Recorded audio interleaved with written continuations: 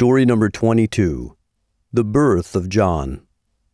In the past, God had spoken to his people through his angels and prophets. But then 400 years went by when he did not speak to them. Suddenly, an angel came with a message from God to an old priest named Zechariah.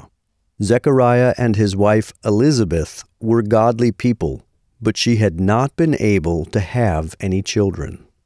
The angel said to Zechariah, "Your wife will have a son. You will name him John. He will be filled with the Holy Spirit and will prepare the people for the Messiah." Zechariah responded, "My wife and I are too old to have children. How can I know this will happen?" The angel responded to Zechariah, "I was sent by God to bring you this good news. Because you did not believe me, you will not be able to speak until the child is born." Immediately, Zechariah was unable to speak. Then the angel left Zechariah.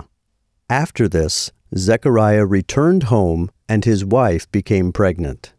When Elizabeth was 6 months pregnant, the same angel suddenly appeared to Elizabeth's relative, whose name was Mary. She was a virgin and was engaged to be married to a man named Joseph. The angel said, "You will become pregnant and give birth to a son. You are to name him Jesus. He will be the Son of the Most High God and will rule forever." Mary replied, "How can this be, since I am a virgin?" The angel explained, "The Holy Spirit will come to you, and the power of God will overshadow you. So the baby will be holy, the Son of God." Mary believed and accepted what the angel said.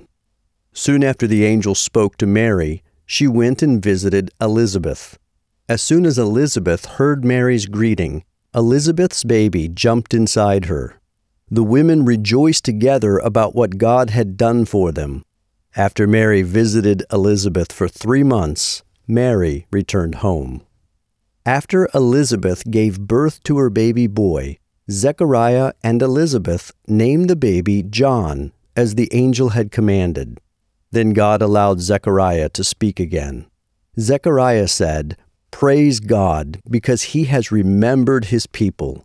You, my son, will be called the prophet of the Most High God, who will tell the people how they can receive forgiveness for their sins."